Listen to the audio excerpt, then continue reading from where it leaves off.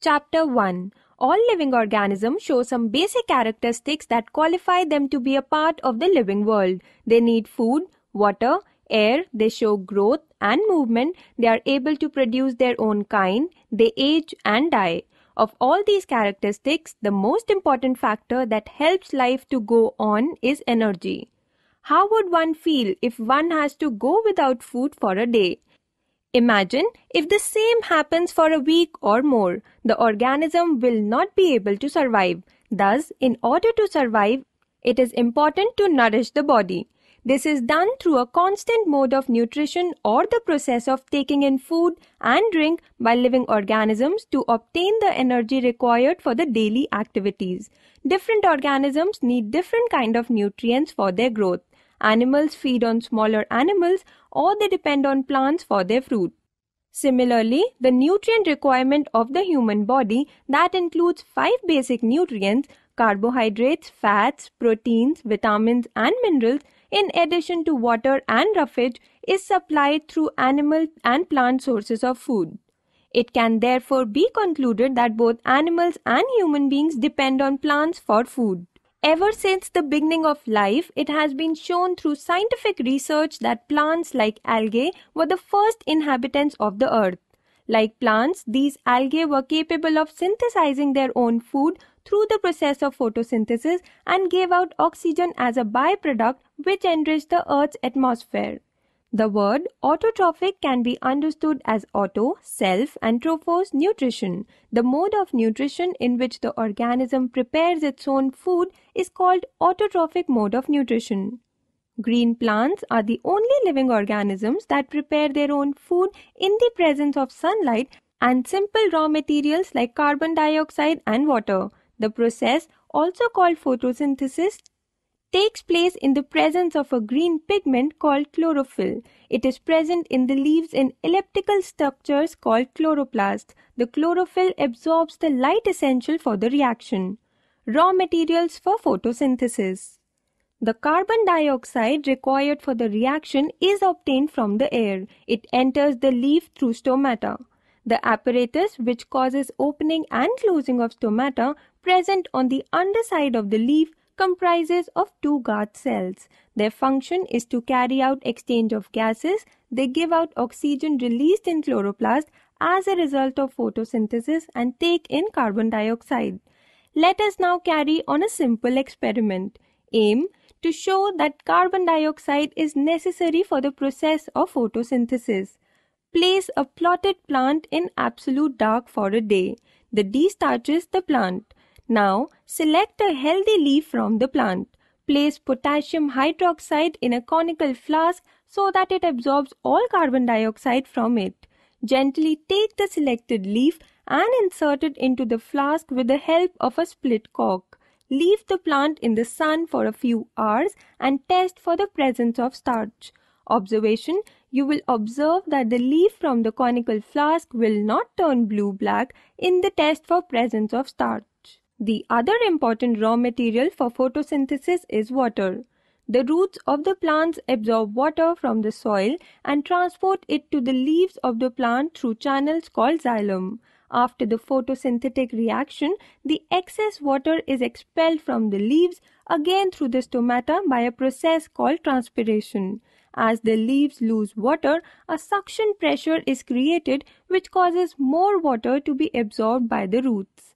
Let us do another experiment. Aim to show the transportation of water by xylem in the upward direction.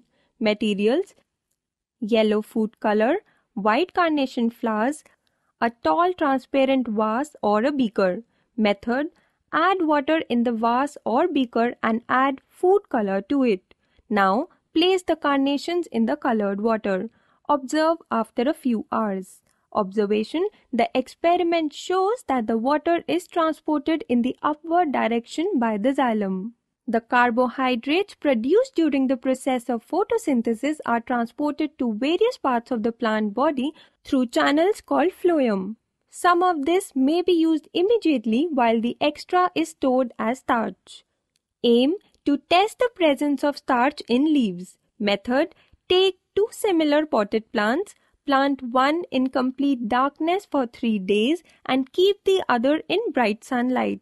Pluck a leaf from both the plants and boil separately for about 5 minutes to soften it. Now, dip the leaves in separate test tubes containing alcohol. Place these test tubes in beakers containing water and warm the water gently until all the chlorophyll from the leaves is dissolved. Now, spread these leaves in a petri dish.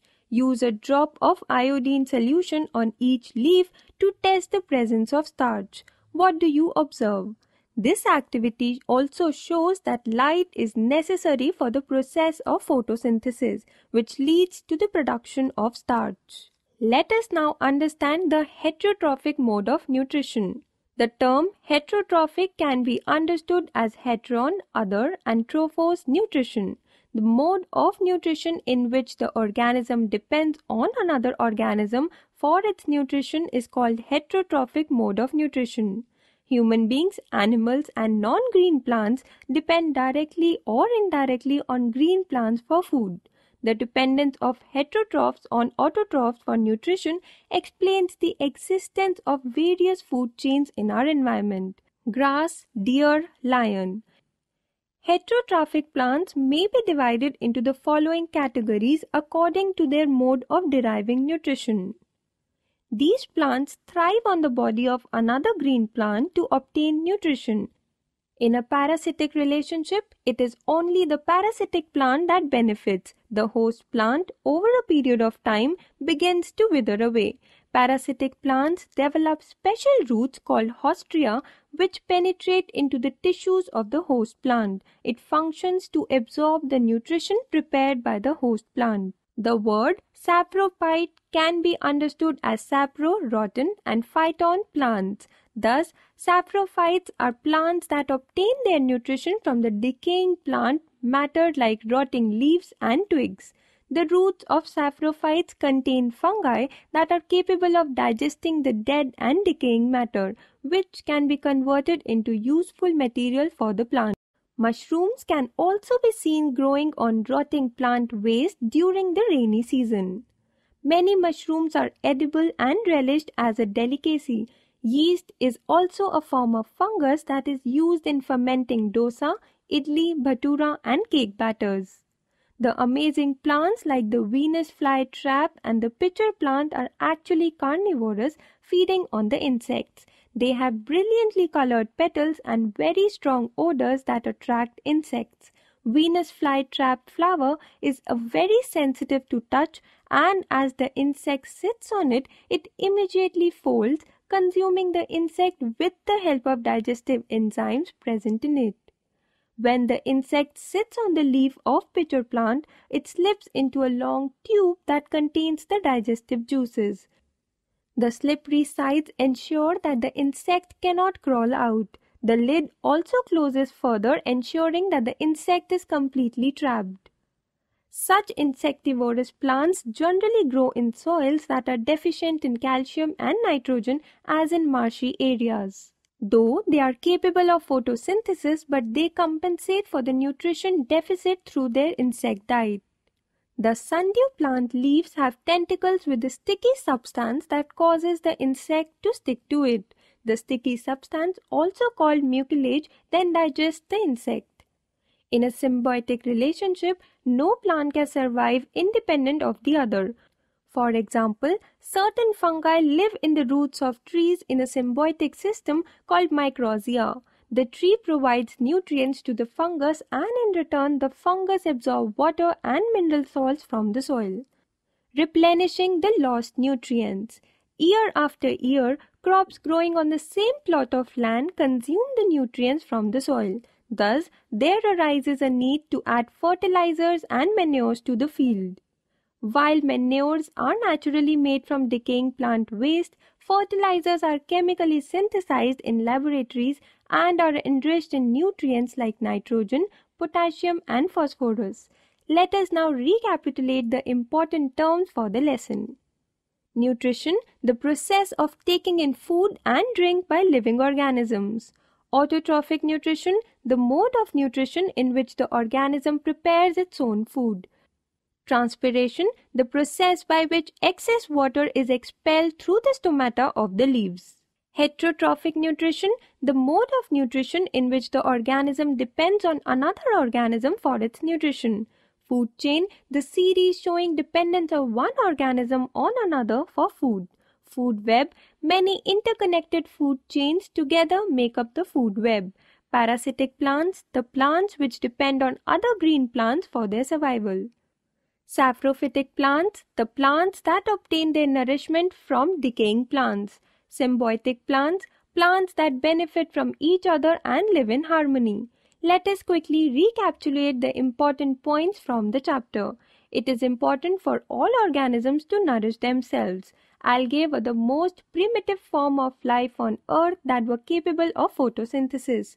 The chlorophyll present in chloroplast on the cells absorb essential light for photosynthesis. Photosynthesis is a two-stage process.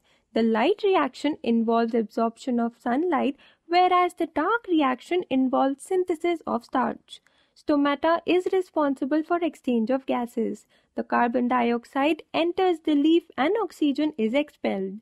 Xylem is responsible for the transport of water and phloem for food throughout the plant. The extra food in plants is stored as starch. Parasitic plants develop special roots called hostria to penetrate the tissue of the host plant. Saprophytes derive nutrition from decaying plant matter like rotting leaves. Carnivorous plants are very brightly colored and emit very strong odor to attract insects. Symbiotic plants live together, sharing shelter and nourishment. Manure is made from decaying plant waste. Fertilizers are chemically synthesized